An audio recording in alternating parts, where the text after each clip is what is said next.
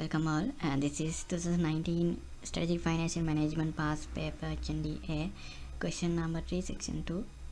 The following figures represent the continuous distribution of population's returns for a particular investment.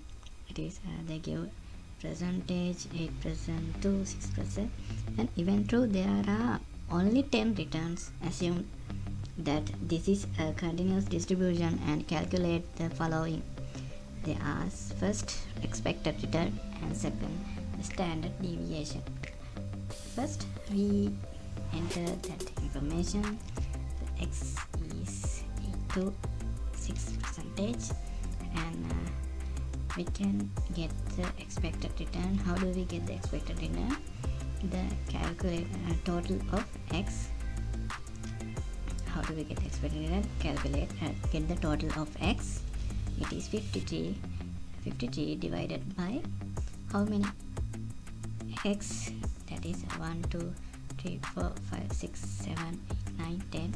The total divided by number of x, it is 5.3. This is the expected return, x bar.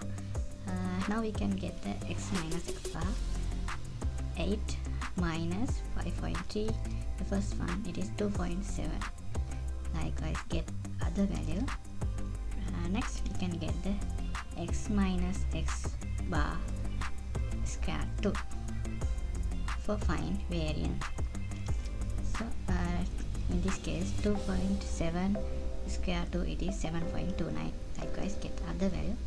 So now we can get the variance, get the total for find variance, get the total of x minus x bar square 2. It is 284.1. so get the variance.